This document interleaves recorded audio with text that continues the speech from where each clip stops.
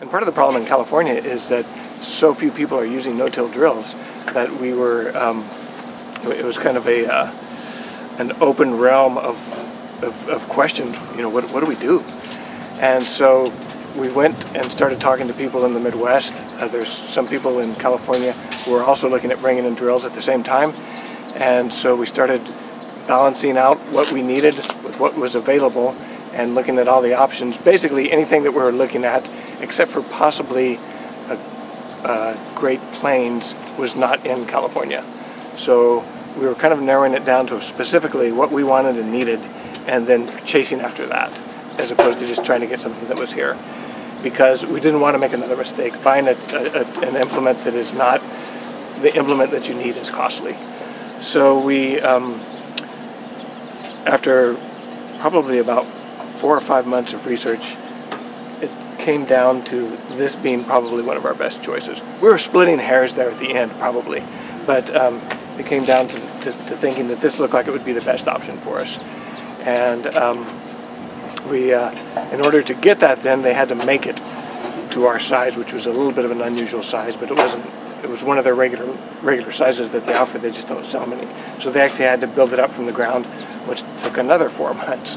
So by the time this was all done, it was almost a year process. And the first thing we did once this is, as far as we know, this is the first one, and as far as the company knows, this is the first CrustBuster in the state of California. And so they gave us a dealer price because when it got here we had to put it together too.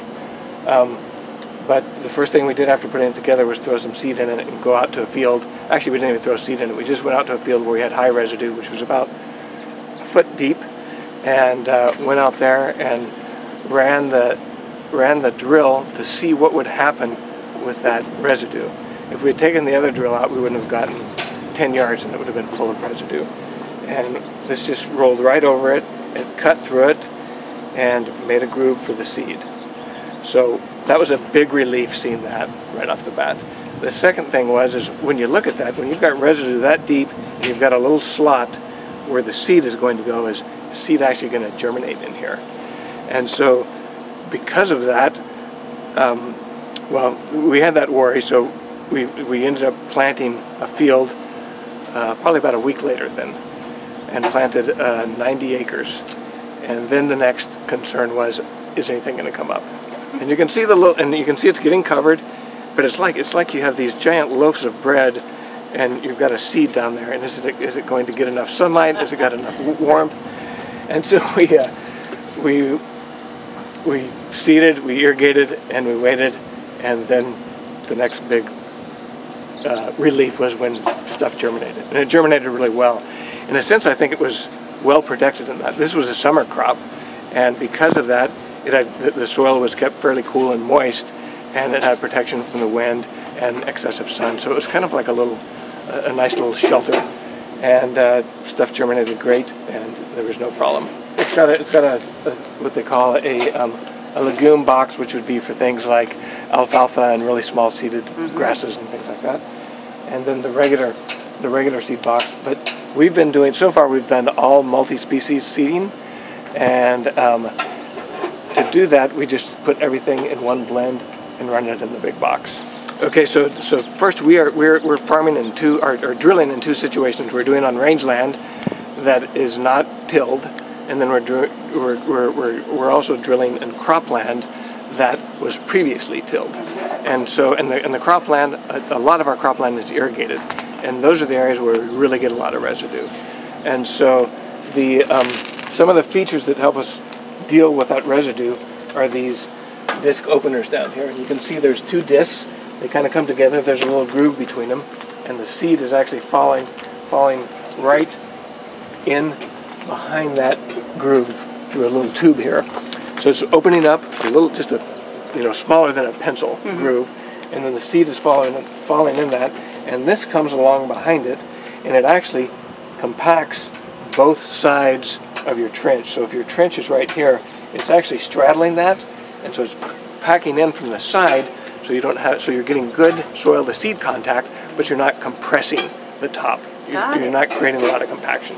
So this design's critical for that. This design is important for that. And there's, right now in the no-till world, there's so many options, and wheels are one of those that there's a lot of options. So they have a number of different designs depending on your soil type and what you're planting.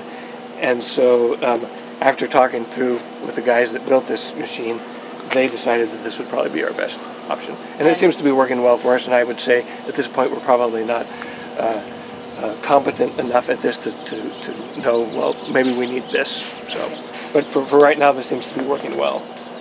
So, and if we come around to the other side, this has a bunch of weights on the front. And so between these weights that are added on and the weight of the machine itself, that comes to 500 pounds for each seeder unit. So every double disc opener can have the equivalent of 500 pounds of pressure on it. And that allows it to go through really tough soil. And we can adjust that, and at times we probably have had more weight than we need on here. Yeah. But we can adjust it by removing weight, and we can adjust it by how we set the planter depths. So Okay.